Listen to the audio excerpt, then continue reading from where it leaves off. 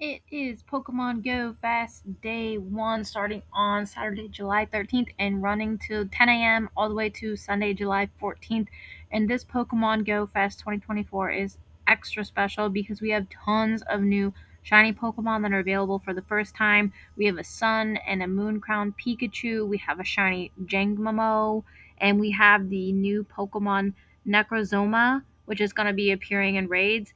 I'm starting my day off against this Buzzwald. I use my Mega Charizard X, and my friends, there's 5 other of us in here, are battling to take Buzzwald down. Now, to start going through all this fun stuff, you do have the availability to get a special ticket, and there's going to be some perks that I'm going to go over a little bit later on in the field, in the video, and in the field in the game.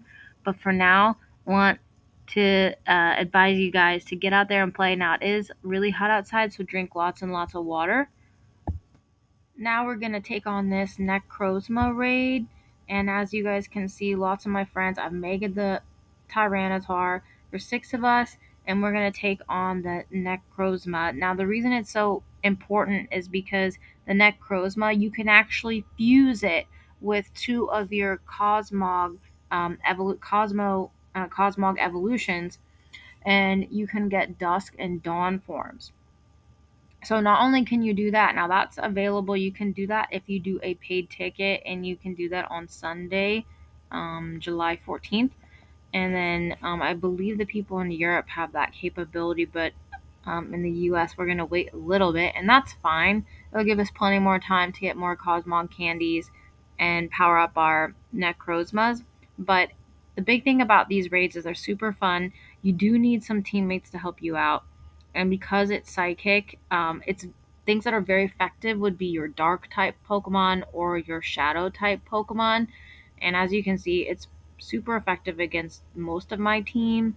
So if you're able to get a Mega that has dark type strength, it will boost your teammates and boost your attacks to make it super effective against the Necrozma. And looks like here we defeated it. So let's see. This would be my first Necrozma raid of the day. I did do 3, and I was able to catch 2, but that's okay because tomorrow we're gonna get back at it and go out and catch some more Pokemon.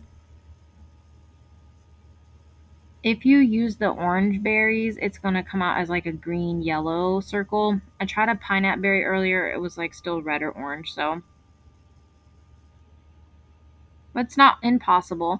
Now, if you go ahead and pay for the ticket, you do have an increased incidence or prevalence of the shiny Necrozma, and here you can see kind of the stats. So to fuse it, you need these +3 Cosmog candies, which is totally fine. We can work on it.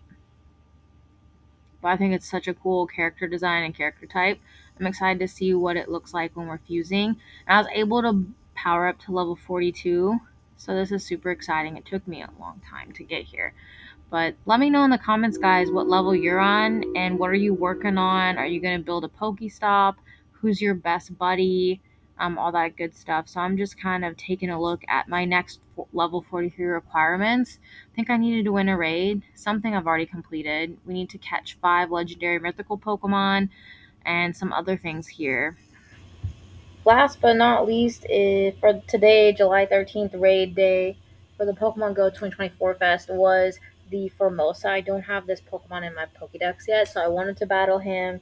And then the fact that I only, you can take this Pokemon on with only 2 people, because we were able to win this raid with only 2 of us. As long as you guys are above level 40, it should be fine. And I primarily focused on Fire-type Pokemon. I haven't seen any shinies yet, but I have heard that there are people that are getting them.